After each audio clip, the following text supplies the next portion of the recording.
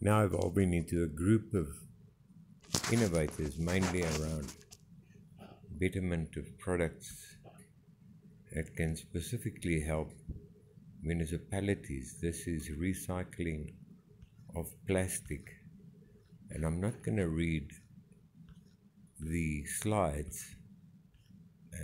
There's the guy that did most of the development.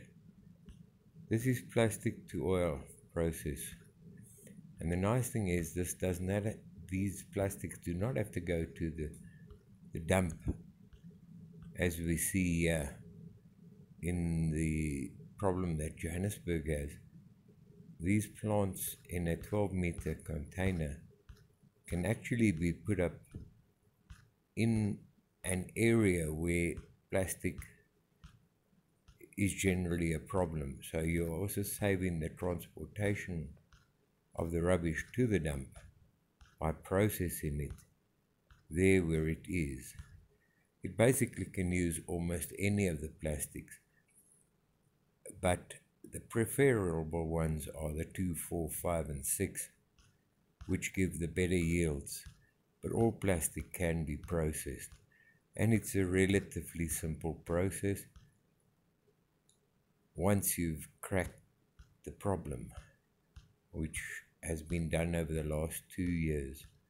A plan that was bought 2 years ago did not work, and out of that, this process was improved. You can see this is an oil watch certificate, and maybe enlarging slightly, you can see it has passed all the tests. In fact, this is actually better than pump diesel. However, it cannot be sold, but a municipality can use this diesel, and at the same time they are creating jobs, and at the same time they are getting rid of the plastic problem. Now, I'm first going to go through this, and then we'll come back to this video, because there's a lot of gas generated, and this gas can in fact just be used in a gas generator. We are running a second plant now on the gas, but only still using 15% of the gas generated. So there's still 85% that can be used or can be chilled and processed and then sold, as there is not the same legislation on gas as in the case of fuel products. Like we say, plastic as a problem turned into gold in many ways. Now we are going back to the video in order that this can be viewed.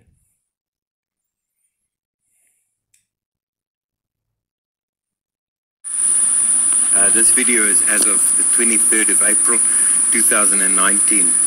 This is the first plant that has now been installed, and as you see, it is not in a container, this one. It is installed in the effort of putting on more plant, and we'll explain that later.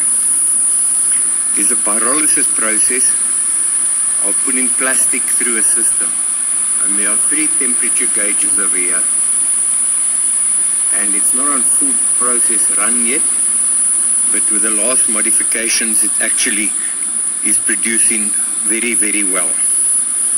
Basically it is plastic chips like this. The crusher will still be put on there, and then it goes through the pyrolysis process and down into various systems over here.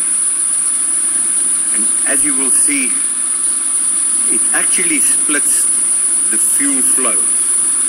Into this we've got dieseline coming, and the dieseline, as we say, is not on full flow yet.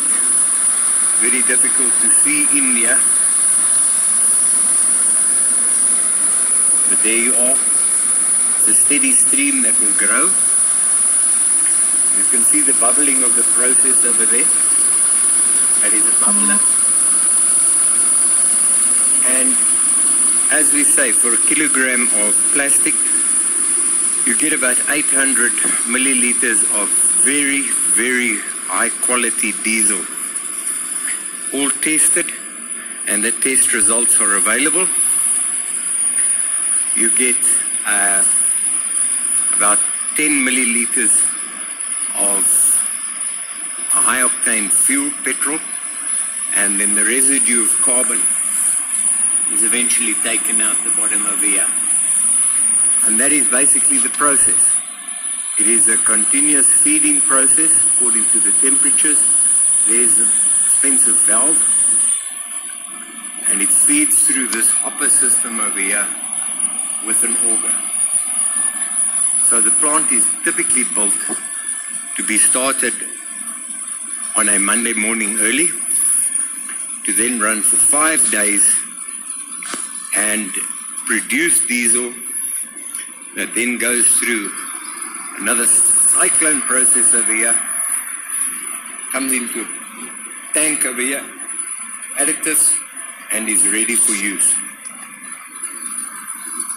It can be guaranteed of over 500 liters per 24 hours, and in fact much more can be produced depending on these last modifications.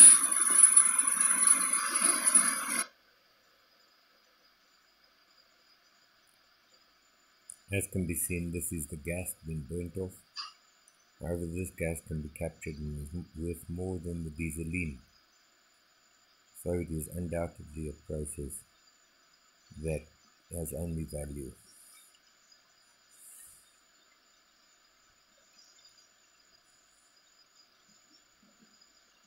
With a fast return on investment.